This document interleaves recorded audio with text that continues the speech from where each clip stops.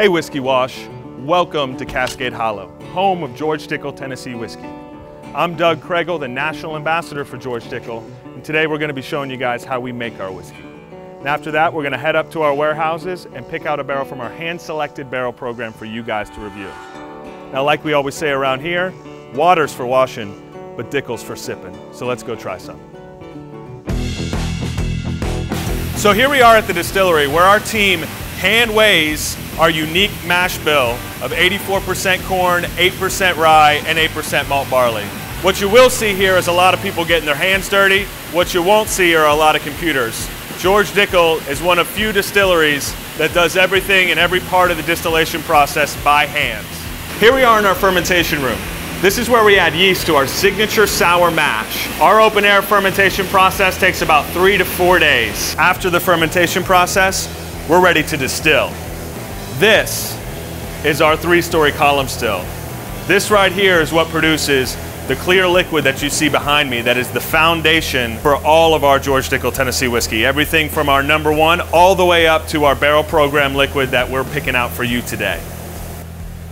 George Dickel discovered that whiskey he made in the wintertime was smoother than whiskey he made in the summer.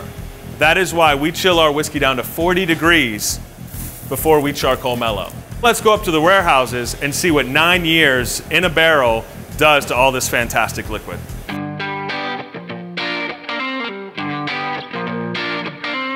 Now we're going to use this whiskey thief to taste our first barrel.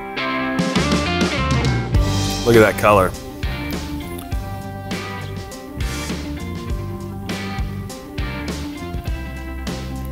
Yeah, that's some big oak.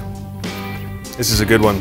Good fine sipping whiskey. So even though we're single-story warehouses, we decided to pull this barrel from the top of this rick 5 positions back. Let's see the difference. A lot darker, this one is. Sweeter on the nose for sure. Oh yeah, that's all rich caramel. Nice and bold. Let's see what this barrel has in store for us. Great color, really nice.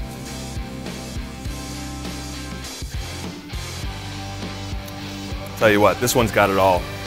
Great nose, it's really that nice sweetness of vanilla and caramel.